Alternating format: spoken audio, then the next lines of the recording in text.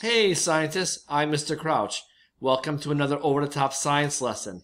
In today's lesson, we're going to talk about moon phases. Why does the moon appear differently each night from Earth? What causes a full moon? What causes a new moon? What's a waxing moon? What's a waning moon? We'll discuss all this today. Let's get started. Okay, astronomers, let's go ahead and title a new page in our science journal, Phases of the Moon. I made it silver to look like the moon. All right, so let's start off with a definition, a moon. So skip a line and write moon. And a moon is a sphere that orbits a planet. So go ahead and write that. All right, so I'm going to go ahead and I'm going to take out a moon here. So here's a moon. It's a diagram, so I'm going to label my moon. And we're going to call this a planet. And again, I am going to label planet.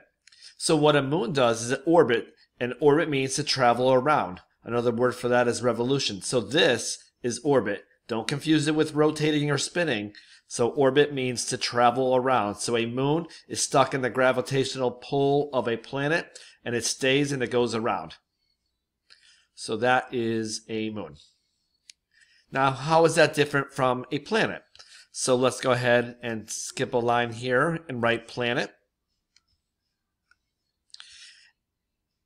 And a planet is a sphere that orbits a star.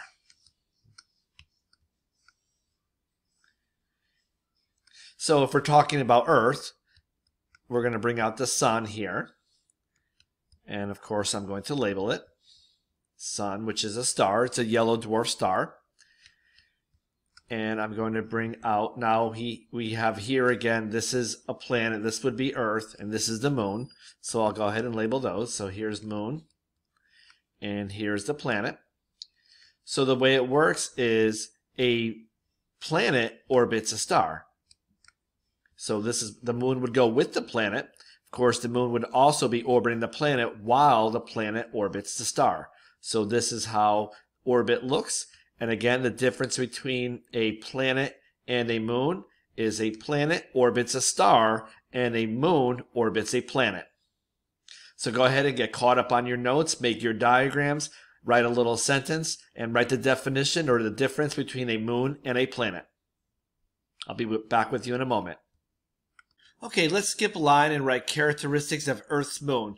We've been talking about moons in general. A moon orbits a planet. So now we're going to talk just about Earth's moon. Keep in mind of the 8 planets in our solar system, only 2 planets don't have moons at all. That's Mercury and Venus. Earth has 1 moon, the moon that you know. Mars has 2 moons, and the rest have a lot of moons. For example, Saturn has 150 moons, and Jupiter has 79. So now we're going to focus just on Earth's moon. So Earth's moon, of course, orbits Earth, because that's what a moon does. A moon orbits a planet. We said that. Half the moon is always lit. Now, you might not see it, but half of Earth's moon is always lit by the sun. The reason you don't see it is because the appearance of the moon changes based on the location of the moon, Earth, and sun. Sometimes based on the location of the 3, you might see a half a moon, which you call a whole moon, but you're just seeing the front half, or you might see just a sliver. It takes 29.5 is 29.5 days to complete an orbit around the Earth. So keep in mind, that's about a month.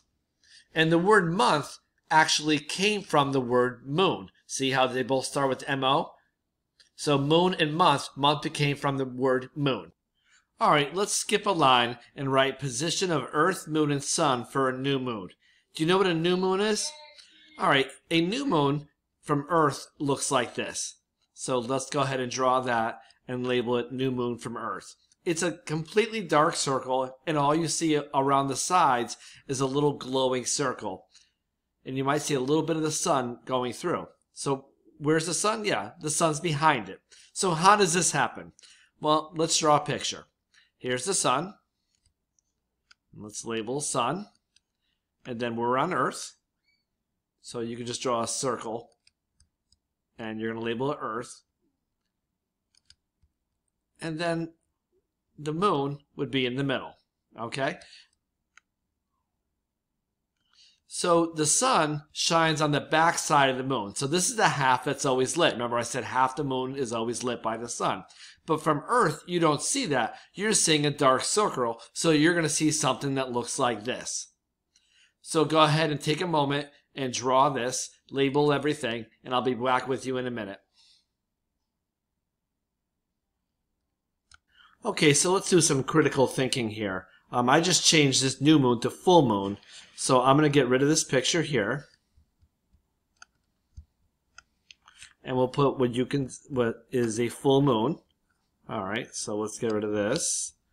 And we'll call that full moon.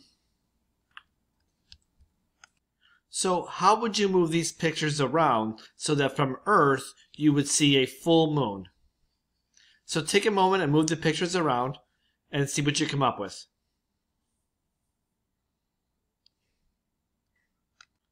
All right, well, first of all, I'm going to get rid of that. All right, so this way was a new moon, so I'm going to get rid of this. Now, what if we put Earth here in the middle? And then we put the moon over here.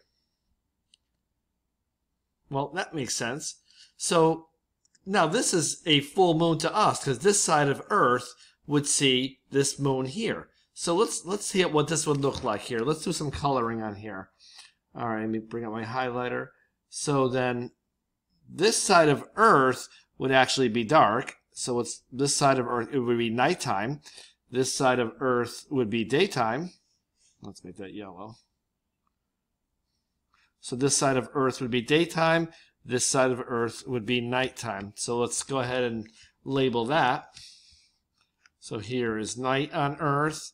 Here is day on Earth because the sun is facing. And then at night on Earth, these people would see a full moon. And remember, it's still the half. Half the moon is lit and half of it is not. This is the side you see and you consider that a full moon, but the back side of it is dark. Okay, let's discuss that the moon takes 29.5 days to complete an orbit around Earth. So what that means is it takes about a month to go from new moon to new moon. So let's see how that happens. So first thing I'm going to do is I'm going to draw my picture of my new moon. All right, and we're going to label it, of course, new moon. And that's how we see it from Earth.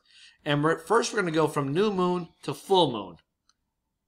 All right, so from new moon to full moon, it's going to appear to get larger each day. The right side of the moon is going to become more and more illuminated. So it's going to look something like this. We start with new moon, then gradually the right side is going to become a little bit more illuminated. And then after a couple of days, a little bit more, a little bit more.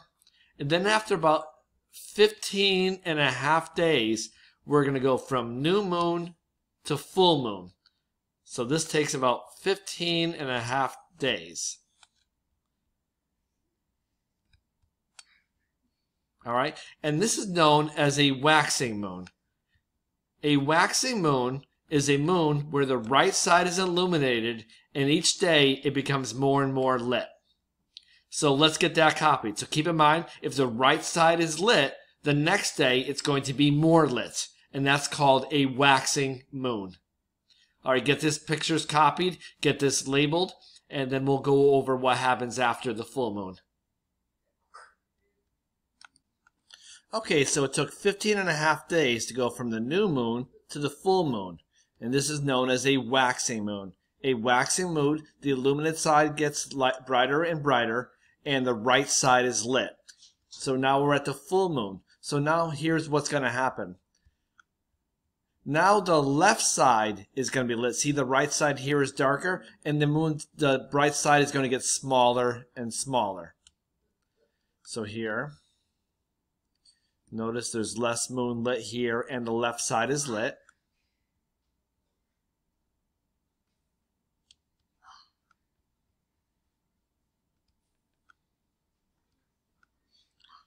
Again, left side is lit. And then we have just down to a sliver on the left side, and eventually we get back to our new moon. And this from new moon to new moon takes 29.5 days. Now this here was a waxing moon. Now this one here is called a waning mode. A waning moon is one where the left side of the moon is lit and the illuminated side gets smaller. So this is a waning moon, left side. This is a waxing moon, right side is bright. All right, so make sure your journal's all caught up, and I'll be with you in a moment. Okay, so let's see if you understand. Zach went outside at night and he saw a moon phase that looked like this. Which one of these two would happen next? Would this one, A or B? Pause the video and discuss. Okay, so which did you say? Well, the first thing you should figure out is if it's a waxing moon or a waning moon. A waxing moon is lit on the right and gets larger. A waning moon is lit on the left and gets smaller. So is it waxing or waning? It's waxing. So that means the right side is going to become brighter next. So this one here would have happened over here. So this is the one that happened next. This is a waxing moon. Okay, let's try another question. Observe the moon phase pictured below. Which phase is the moon closer to? A new moon or a full moon? So which one of these would happen next? Would this happen, the new moon, or would this one happen, the full moon? Again, look at this picture. Is this waxing or waning? Which side is lit? Well, the left side is lit, so this is a waning moon. So a waning moon gets darker each night. So then that means the new moon would be next.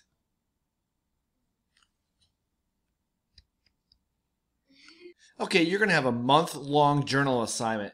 You're going to make a moon journal inside of your science journal. And what you're going to do is the next 7 or 8 pages, you're going to draw this. You're going to put moon journal up top, maybe a little picture, and then day 1. Day 1 just means the first day that you started your entry.